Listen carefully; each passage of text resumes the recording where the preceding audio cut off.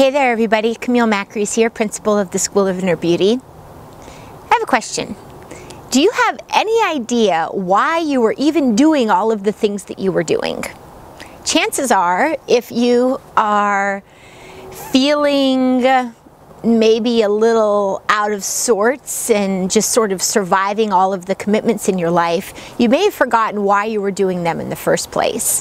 Now, you know, I work with women who are interested in transforming their diets and transforming their health and their bodies primarily.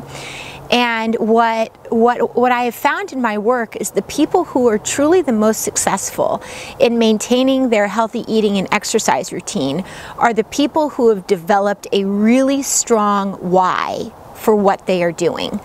Now, this why is more than, and I live in Southern California, and this why though is bigger than I want to have a sexy summertime bikini body. I mean, that's all fine and good, and for some people that may be enough to really keep them empowered and, you know, eating a certain way or doing a certain thing, but for the most part, that is not a strong enough why for people to continue day after day to choose to eat healthy, to exercise, you know, whatever it is.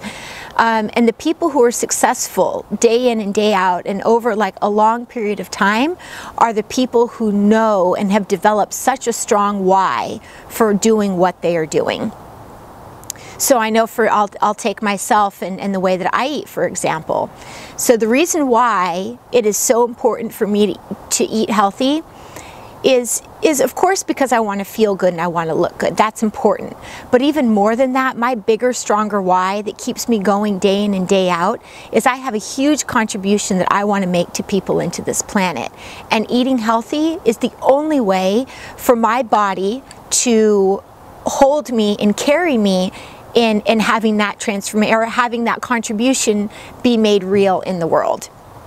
So, you know, beyond that, of course, you know, someday I would like to be a mom and I want to live very, very old.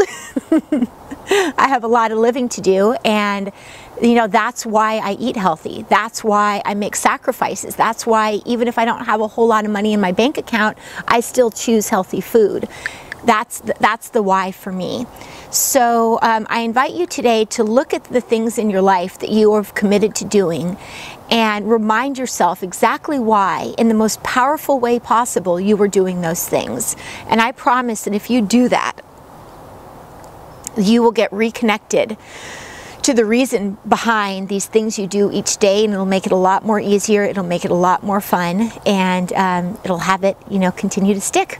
Anyway, this was Camille again. I hope that you enjoyed this video. I'll see you next time. Bye.